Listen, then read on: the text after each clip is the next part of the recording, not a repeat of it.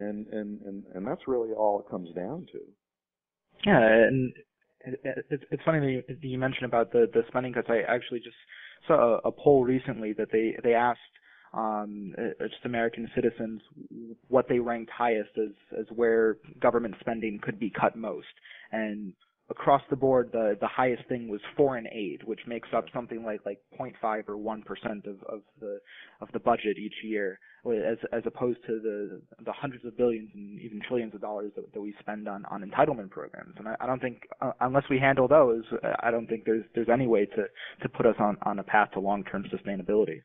Well, that's correct, but more than that, for some reason, when you talk about entitlement programs, many people, both on the right and the left, for some reason or another, focus almost exclusively on Social Security, which is really not a problem. It could be fixed relatively easily. The 800-pound gorilla in the room is Medicare, and even people on the right are afraid to go after that. Last year, for example, when Obama proposed cutting Medicare to pay for expanded coverage for the uninsured, the Republican Party ran advertisements saying we must not cut Medicare for any reason.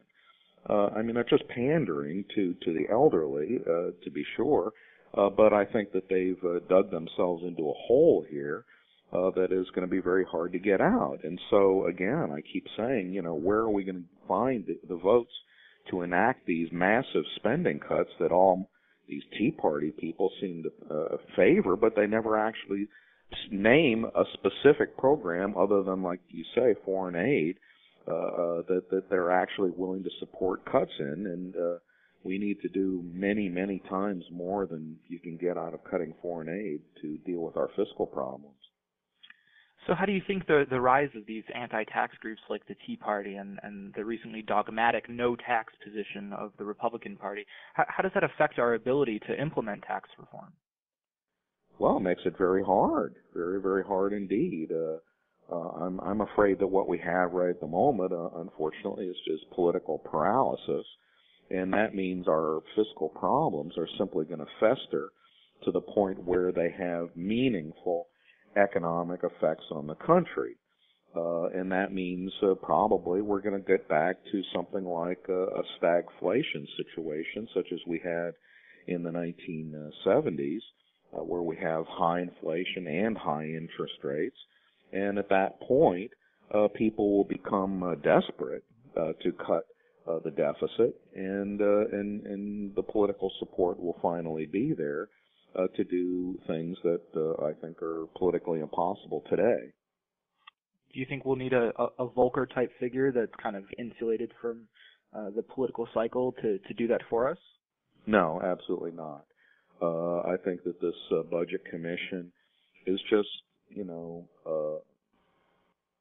don't know. It's just one of those steps we have to take to get it out of the way before we reach the point that we realize that we have to do it the old-fashioned way. The president's going to have to take some leadership.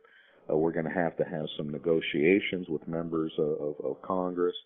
And unfortunately, the history of these things is that they never do enough the first time. They always have to go back and do it again and again and again before they finally deal with get the problem down to a manageable level. So I feel like I'm watching history being replayed, my own life's history being replayed in front of me, but unfortunately there are too few people around who remember that history, and so they have to go through the motions all over again. Now, given the stance of the Republican Party facing these issues, would you say that the Republicans have become ideologically bankrupt? Well, they're intellectually bankrupt. I would agree with that. I'm not so sure how ideological they really are. I think they're simply pandering to any group in society that has some disagreement with the government or with the administration about anything. And what they've carefully done is to stoke those disagreements without offering any alternatives. because they know that if they put any kind of alternative on the table, then people could evaluate the two options, and they might very well decide that the Republican option is stupid. So they just say nothing other than Obama's wrong, Obama's a socialist, he's destroying the country, elect us. That's it. That's the sum total of their program. And the Tea Party people are very much in the same mindset. They're against everything that the administration is doing, but they're not in favor of anything that is even remotely. I mean, I don't even know what they're in favor of, other than we just, I want to put more money into my own pocket from tax cuts, but I don't actually want to pay for anything, the spending that I benefit from. And you see these stories about some of the leading Tea Party people are, receiving millions of dollars in ag subsidies and things of this sort. Those are, I suspect they don't want those programs cut. But look, I mean, it's human nature to be selfish and to look at the world through, your own eyes and believe that what's good for you is good for everybody else. And it's the job of leaders to try to explain the reality of the situation. And I think our leaders have let us down, and not by not explaining things very clearly and walking them through the logic of why certain policies were done. And I also think some mistakes were made. So it's just part of the democratic process, and I don't know what else we can do about it, because the alternatives are worse. So what do you think what do you think that means for our two-party system, that we don't really have a very strong or genuine even party of the right, that we only have the party of, some would say, bad ideas, and then the party of no ideas? Where do we go from here? Well, yeah, historically, the two parties have been divided between one is the evil party and the other is the stupid party, and it changes from back and forth from time to time. But I think the real problem is we need some sort of political reform in the Senate, in particular. I just think it's irresponsible for the Republicans to just filibuster every single thing, no matter how trivial.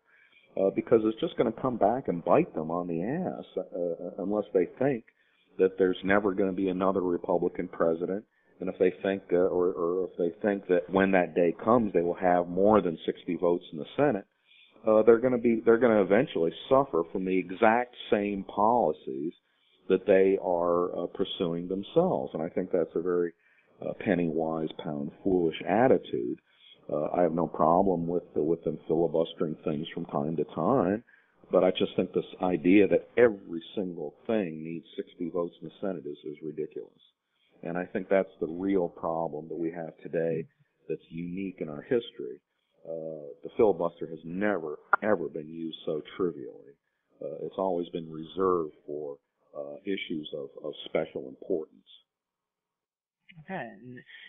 You've arisen as one of the really rare sort of nonpartisan voices in the media on economic affairs. Given that economics is supposed to be a science, if you will, what do you think accounts for the hyper-partisan nature of the economic commentary and analysis in the media these days? I honestly think that a lot of it has to do with cable news. It fosters a silly sort of debate format, and I think people go on these shows, they listen to these shows, and they get this idea that everything is black and white. And I know I've stopped doing cable news, and I stopped watching it a couple of years ago, and I think that's really helped me a lot in terms of keeping my sanity.